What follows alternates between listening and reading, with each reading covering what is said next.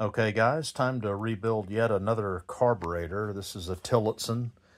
It came off of this Homelite zip I'm working on, and pretty much this exact same model was also on this old Homelite Super 31. You can see my video on that, but these are really good carburetors, and they were really popular on these older chainsaws.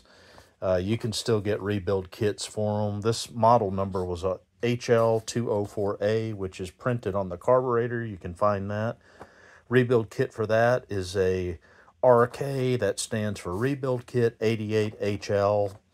And we have actually ended up purchasing two different kits because one of them didn't really like the needle and seats in it, but you'll see that in the video. So we are going to take it apart as usual. I'm not going to spend a lot of time on that. We'll put it in the ultrasonic cleaner. Most of this video is going to be putting it all back together.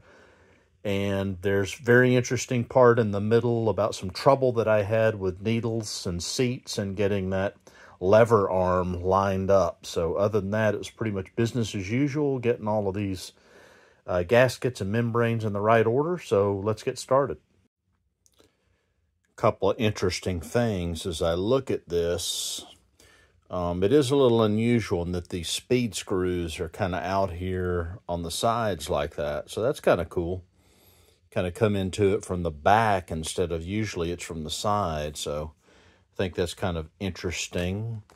And then I also noticed on the reeve valve, if you look down on here, there's a single reeve valve instead of like two. Sometimes they have two, but just one in there that pushes out.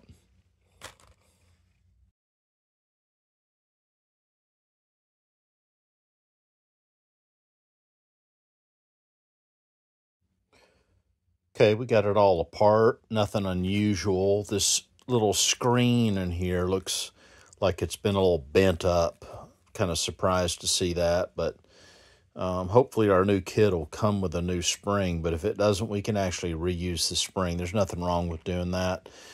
This actually looks like a new kit was put in this carburetor. No big deal. We can rebuild it again. It's pretty cheap. Here's our parts that we're going to put in our ultrasonic cleaner here. 2 parts water, 1 part super clean is what I mean to say. In they go. And we're probably going to let this run for about maybe 30 minutes or so. And what this does, if you don't know, is ultrasonic cleaner vibrates these things at a very high frequency and shakes loose any little particles that might be in there. Really good way to clean carburetors.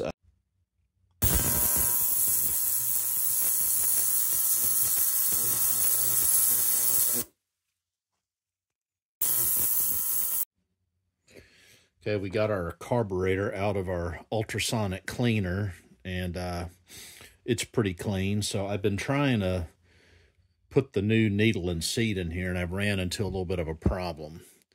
So this is the original one that was in it, and you can see, and it works.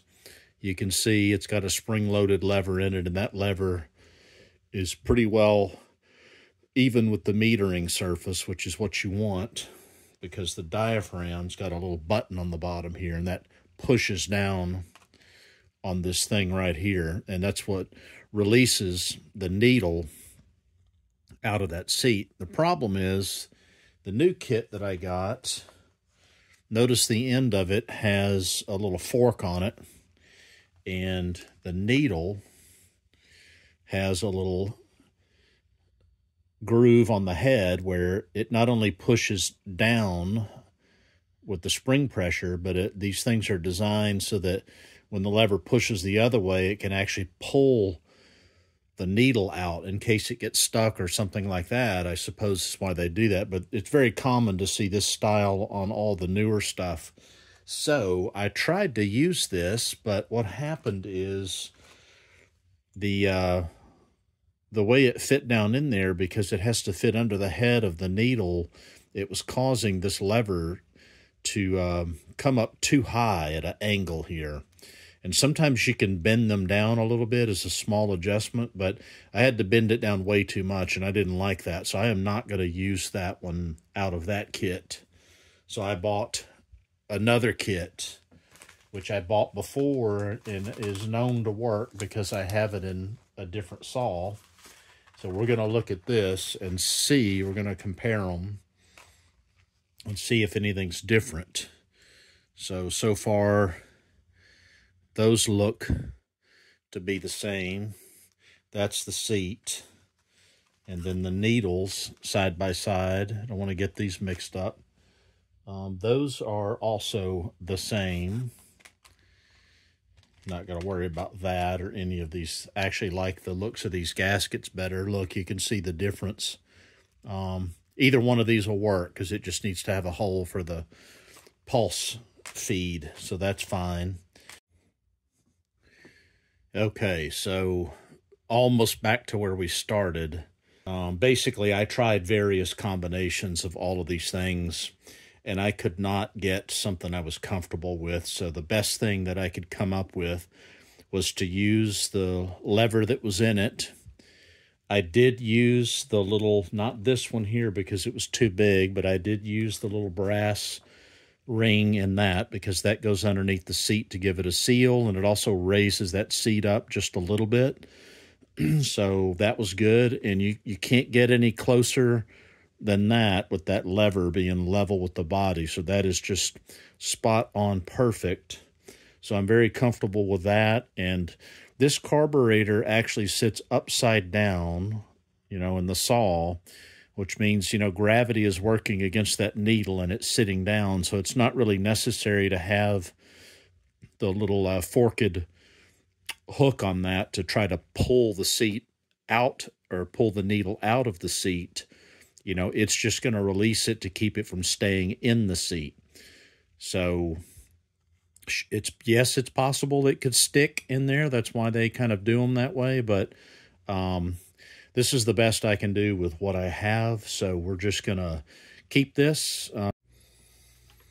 To make it easier, printed out the sequence rebuild order. This is actually what it looks like if you're trying to read the words here. But as I said, these carburetors are upside down, you can see. And so because we're going to be assembling it the other way, I'm going to turn it this way. And so I've actually looked through this. I have everything laid out in this order so we can put it back the way they're supposed to go. And away we go. There's little indexing pins on here.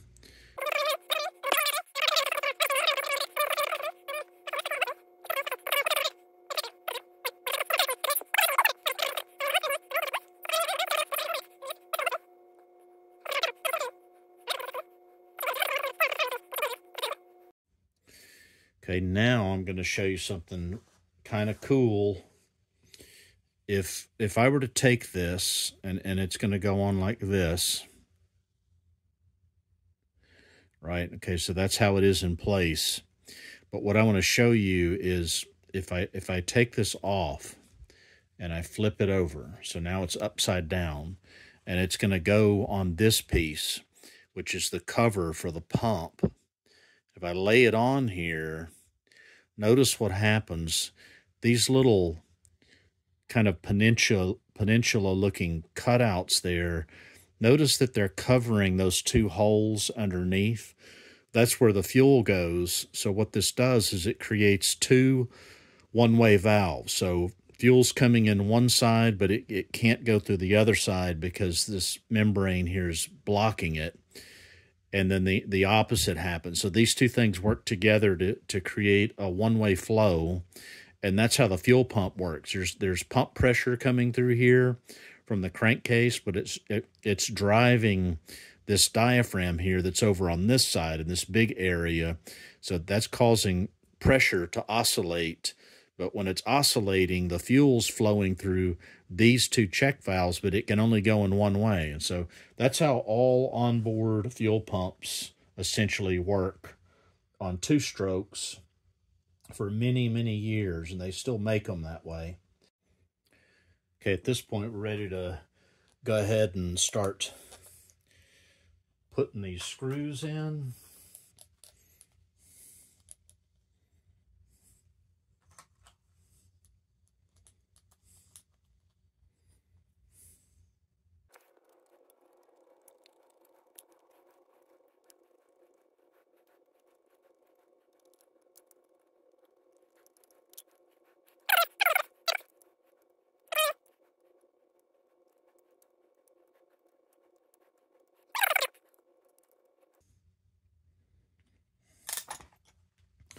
Okay, now we're going to put on the outside filter and the cork gasket. This is a new one that does come in the kit.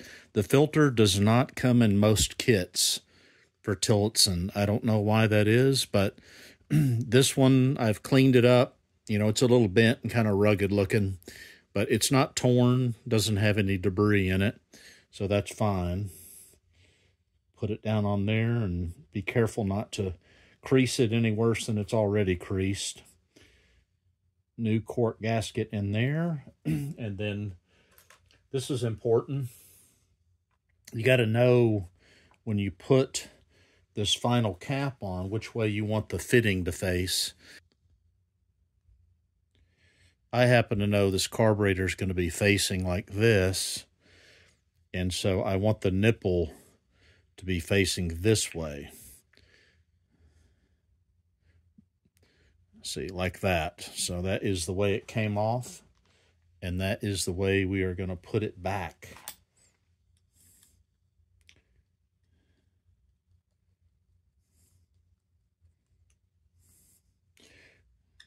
Don't have to over tighten this here. It's just plastic with a cork fitting. We're going to go ahead and put our speed screws in. What you want to do is bottom these all the way out, bottom these all the way down till they stop. You'll feel them, but you don't want to tighten them too much. You just want them to stop, and that's all. You know, and then we're going to back them out. So I'm not going to mess with them right now. They're both going to be down in there. Okay, now what we're going to do is we're going to do a little pressure test on it. And I'm going to pump it up to about 5 psi or so and see if it holds. It's about 5 psi, watching it. And it's holding pretty steady. I'm looking, I can tell it's got just a little bit of a slow leak, but for the most part, that's working. And then if I try to do a pop-off pressure test, I'm going to pump this up to about, 20 psi. And I can see it comes back down and then it stops around 8 or so. That's when that needle and seat is closing. We'll do that again.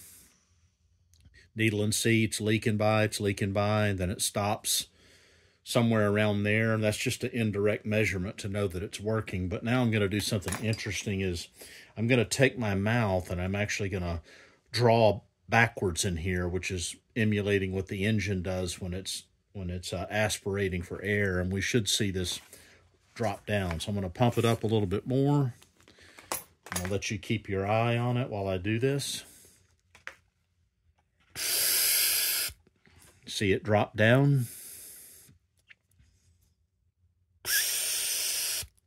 So all I did is I sucked on that pretty hard, and that draws vacuum.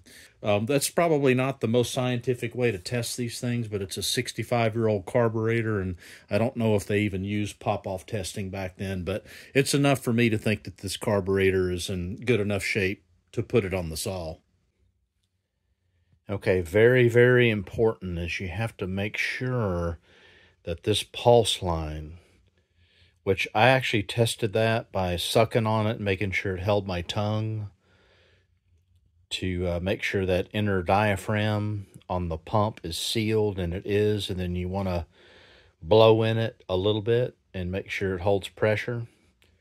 Kind of an old school way to check that pump diaphragm. But more importantly is that hole, notice, needs to line up with this hole. So you don't want to put it on like this. You want to make sure you put it on like this, right? You want to make sure that that pulse channel lines up all the way through into the crankcase.